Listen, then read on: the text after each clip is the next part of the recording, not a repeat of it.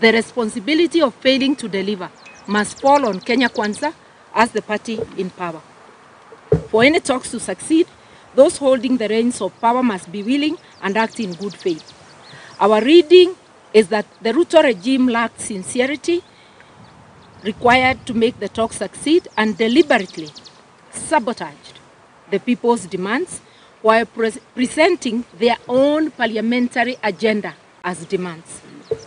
And therefore, we have an item in the Nadco report as constitutional amendment. The issue of the respect of political parties and a multi-party democracy, Nadco report proposes constitutional and legal amendment. We want to say to Kenyans, the constitution and political party as they stand, are fully adequate. They have no ambiguity. What we are having is failure to implement the constitution and the law because of the impunity by the Kenya Kwanza government.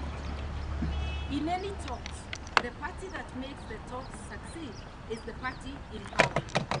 These talks, because the Kenya Kwanza regime and Ruto himself have nothing but contempt for Kenyans. You fool around for 8 months and you come with zero reports, zero results. So we are saying, let them adhere to the law. We are not interested in any amendments. We are interested in full and strict adherence to the law. On all the 3 demands, Azimio and the Kenya Kwanza regime, I will say the Kenya Kwanza, in all the 3 demands of Azimio, the Kenya Kwanza regime has failed to deliver. The responsibility of failing to deliver must fall on Kenya Kwanza as the party in power. For any talks to succeed, those holding the reins of power must be willing and act in good faith. Our reading is that the Ruto regime lacked sincerity required to make the talks succeed and deliberately sabotaged the people's demands while presenting their own parliamentary agenda as demands. And therefore, we have an item in the Nadco report as known as constitutional amendments. Kenya Kwanza expects Kenyans to participate in a referendum hungry and without basic needs. Any proposal to us that alters the structure of government, such as the office of the Prime Cabinet Secretary or Prime Minister, or leader of official opposition, must be subjected to a referendum after full participation by Kenyans.